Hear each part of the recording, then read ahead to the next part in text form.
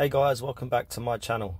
In this video I will show you how to fix URL signature expired inside your Messenger app.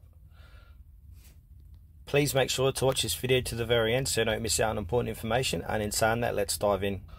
Alright, what you need to do guys is head over into your settings app on your phone, and then you want to scroll down and click onto apps, and then from here you want to search Messenger.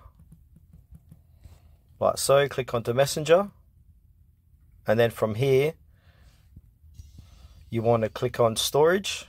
You want to click on clear data and clear cache.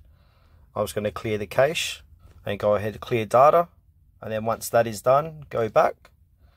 Another thing you can do is click on force stop, bottom right hand corner of your screen. Click on OK. That should fix the problem.